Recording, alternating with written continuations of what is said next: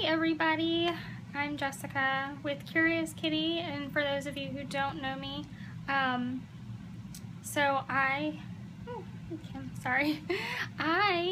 am I'm the owner of CuriousKitty.com. We have all kinds of great American-made pet supplies, and today I'm here to talk to you about getting a first aid kit ready for your pets. So you probably already have a first aid kit in your home for you and for your family, and that's great. And I encourage you to expand upon that first aid kit and include a lot of other items that you would need for your pets, because you never know what's going to happen. So twice a year, typically, I go through all of my first aid kits and check for anything that's expired and replace it. And at that time, I usually run through a list of items that I need in it and make sure that I do have everything.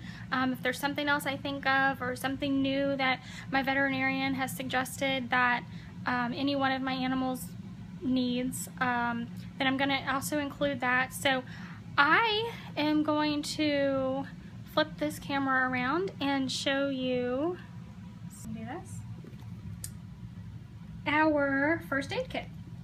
So I have recently replaced some items that were expired or getting close to expiring, because like I said, I usually check mine twice a year. So if it's getting close to expiring, just go ahead and swap it out for a new one, because you want to make sure that whatever you have on hand is good to use. So I'm just going to go through a quick list of everything that's in this first aid kit, and some other things that you want to have on hand close by in the event of an emergency. So you need, I'm not going to show you all of my emergency numbers, but a list of emergency numbers, and that's going to include animal poison control, any emergency vets in your area. If there's more than one, if there's more than two that are close to you, have a list of all of them, because you never know when one of them is just going to be slammed full and you might have to drive a little bit further to get to another one. And that's okay. I'd rather drive another 15 minutes than wait in a waiting room another hour before my animal gets seen. So keep a list of all of your emergency numbers, including your regular veterinarian, because if you have a pet sitter in your house and they, for some reason, heaven forbid, need to contact your veterinarian or have an emergency and pull out your first aid kit, everything should be there. You always want to hope for the best and plan for the worst, and that's hard to do sometimes because you don't want to think about what that worst might be. So it's hard to think about, but as responsible adults, we have to. So what you want first, you're probably going to start off with something you already have in your house, and if not, you should, is your own first aid kit. And like I said, the easiest thing to do is to take your first aid kit and expand upon it. And I recommend highly that anything in your first aid kit that your dogs or cats cannot have, that you label it. I actually just bought this first aid kit because I was replacing an old one, so I still need to go through and label everything in here, but highly recommend anything in your first aid kit that is toxic or not safe for your animals, label it, because if somebody other than you has to go for your first aid kit and they don't know that, you would feel terrible. I would feel terrible. So best thing to do is label it. So we're going to start with our own first aid kit, and you'll see a few things in here. There's a first aid guide. That's obviously for people, so you're going to want to have another one, and I'll show you what I have for animals. Tweezers. Tweezers are important. So we have some of those. Some antibiotic ointment right here. That is important for both you and your pets. These sterile wipes are also good to have on hand. Not necessarily, I mean, you might need to clean a wound, but you also think about if you're really in an emergency, maybe you don't have water, you might need to clean your hands before you touch your animal, if you're trying to help them as well. So all kinds of things you might need that for. We've got some latex gloves. Again, you just never know what you might need gloves for, so they're good to have around your house anyway. And speaking of that, we've got some gauze pads here. Speaking of having things around your house, when I first started setting up my first aid kit for my pets, I just went around the house and started pulling things out that I needed. And because a lot of these things you're already going to have around your house, like tweezers, probably antibiotic ointment you're going to have around the house. So start with what you have and, you know, continue working from there. It seems like a lot of stuff at first to go buy, but you know, if you just buy a little bit at a time, you'll have your full first aid kit in no time. So these are very pet specific, but also good for you. So we've got hydrogen peroxide. I've got some wet ones, which again are just, you know, for cleansing your hands, possibly needing it. You know, it says it cleans better than hand sanitizer, so you never know when you're going to need those. A cold pack. These are very inexpensive, and you just never know when you're going to need something like that. So cold pack is good to have. Some hand sanitizer is recommended as well. Some sterile eye wash. I've got some more larger gauze pads. This is important, some Benadryl. Now, I recommend having both tablets and liquid on hand because some animals you are not going to be able to get a pill in them, and especially if you're putting your kit together for cats, they are notoriously difficult to give them pills. So if all you can do is get pills, make sure you have a pill popper in your first aid kit as well, and a little syringe to get some water down their throat afterwards. I do not currently have any liquid Benadryl in my kit because when I went to the store, all they had was a bubblegum flavor, and I prefer not to have any flavoring in the Benadryl for my pets because they could really not like it and spit it out, and you just don't, you know, that's a whole other issue in itself. So Benadryl, try to have both pills and liquid. We've got some Vaseline. This unlabeled bottle is actually Quick Stop, and most of you probably know what that is, but for those of you who don't, it is a little powder that you can use to help stop bleeding if you accidentally cut your animal's nail too close to the quick and it starts bleeding. It'll help stop the bleeding. If you don't have any Quick Stop, I get mine from the veterinarian. Flour also works pretty well. So you can have a little, take an old pill bottle, and you can just, you know, remove the label if you want, or write over the label. Put some flour in it. That'll be almost just as good as having some Quick Stop. A handy dandy flashlight. This is a veterinary splint, and these are easily found, I think, on Amazon. I've had this one for quite a while and fortunately have never had to use it.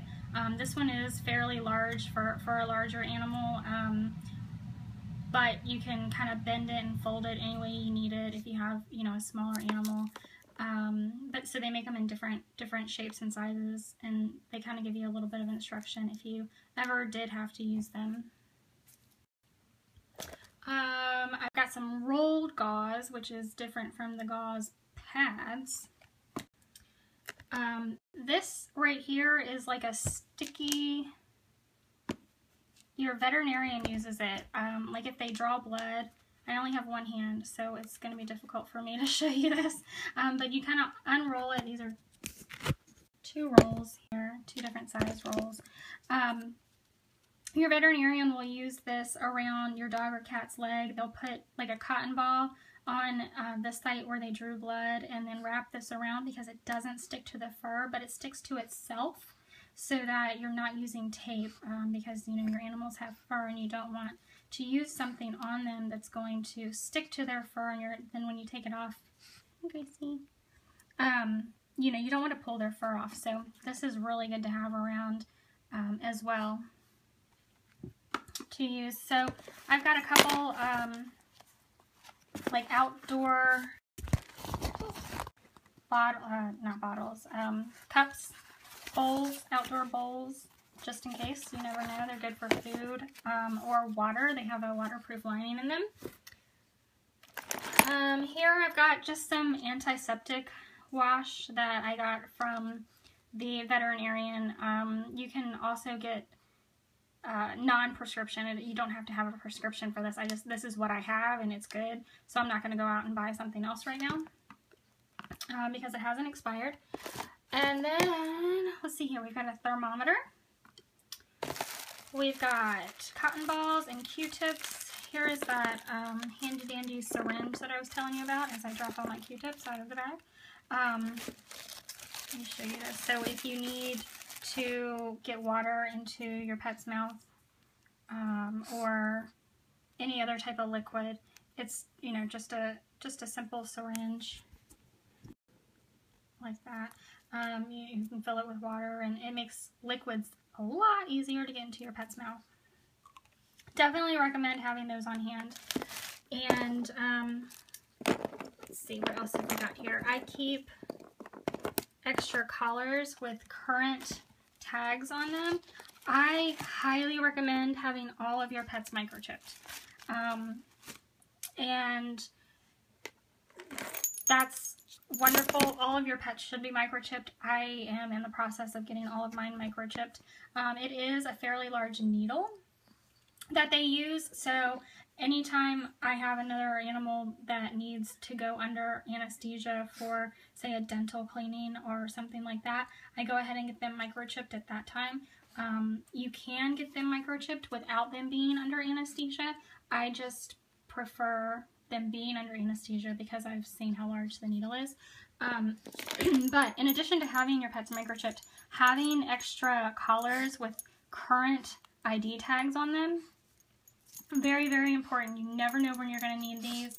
Of course, you should always have a collar and tags on your pet, but having extras on hand is also very important. And I know we can get kind of lazy sometimes, and you know, we'll give them a bath and we take their collar off and, oh, well, they've got a microchip. Totally understand. Both are very important and will increase the likelihood that your pet gets back to you if anything ever happens. So here is some other stuff that I like to have on hand. Some instructions on giving your pet CPR. That's always good. You just never know. When you are in an emergency situation, you never know what you're going to do, and that's okay because you have adrenaline running through your body and you don't think logically. I've only had a couple of instances in my life where something like that has happened, and I can tell you it is the strangest feeling, especially afterwards, because you look back at yourself and you're like, wow, I know better. I know to do X, Y, Z. What happened? So anything you can do to remind yourself of what you're supposed to do, to provide instructions in case you forget, It may sound silly, but have it there. Not only for you, but for somebody else who might be coming behind you who doesn't know what you know. And then there's a little instruction book that I got a while back that I have kept on hand that has some first aid information for cats and dogs. So that is currently what my pet first aid kit looks like. It's a pretty good one. There are still a few other items that I'm going to be adding to it, and I am going to share with you what some of these other items can be and should be for you. I always keep all of my pets. Say hi, Gracie. I always keep all of their vet paperwork together, and I keep it in a backpack because I'm a little OCD about it, but I want all of their paperwork together in an emergency. I can quickly grab it, run out the door, and go, because you never know where you're going to wind up. You don't know if you're going to have to, in an emergency, if you have to go through checkpoints, if you have to show proof of rabies vaccinations. You want to have all of that information with you. So I keep it all in a backpack, and it's all right there together. I can just grab it and go when I grab my pets. So in addition to what I'm showing you here, having an extra nylon leash is a good idea. I have quite a few of them by the door because we take our dogs for walks regularly, and I have more leashes than I have dogs, so grabbing them all at once for me would be very easy. It's also recommended to have a muzzle. I currently don't have one simply because I'm not a big proponent of using them. There are some cases where you might need to use them, especially if you have an animal that you're not familiar with and you're having to work on them for some reason in an emergency. They're just, you know, you obviously don't want to keep them on the animal any longer than you have to, because they can prevent them from sweating through their tongues. They need to breathe. They can prevent them from breathing properly if you leave it on too long. I'm just, you know, if you want to have a muzzle, totally understand. It's just not something that I currently have on hand. A foil emergency blanket. I actually have one on order, and it should be here soon. That's something really good to have on hand for yourself as well, so if you get multiples, that would be great. Pillowcase, if you need to confine your cat for treatment. That is, I have a ton of those laying around as well, so I'm probably going to throw one in here. It's also a good idea to have all of your pet carriers accessible and built. I know some people, because they want the extra storage room, or they don't have a lot of storage space, will break apart their carriers. I don't recommend doing that because you never know when you're going to need them. So all of my pet carriers, I have 2 different areas of the house where I keep them, and they're always built and they're always ready to go. Any ear cleaning solution you can get that easily from your veterinarian. That's important to have on hand. I actually do have some, and I should have grabbed it for my live video. It's in the other room because I was using it fairly regularly with Claire. So I have your ear cleaning solution in your first aid kit. There's also a lot of other things that you could have that aren't 100% necessary. Splints, I do have a splint, tongue depressors, needle nose pliers, I guess, that's just in case. You can also have nail clippers in here. So there's a lot of things that you could just keep adding on and on and on. These are some really good basics to always have, and I highly recommend you just take the time to start creating your first aid kit for your pet. Start by going around your house and just picking out the things you know you need that you already have in your house. You'll probably be surprised at how much you already have. And then just, you know, little by little, start adding onto that. So, yeah, I hope this helped you guys. I hope that it showed you how easy it can be to put together a first aid kit. and how important it is to have a first aid kit and to go through it, make sure nothing is expired. Like I said, I go through mine twice a year and just make sure that everything is in date, that my thermometer works, that I have everything I need. I haven't gone through and pulled something out because I needed it and not put it back in there. That can happen very easily. So I hope you guys enjoyed this video today. I hope you learned something. I hope it helped you out. Oh, bless you, Gracie. Bless you. Okay. Okay, I hope it helped you out, and don't forget to subscribe so that you can be notified the next time I go live on Facebook.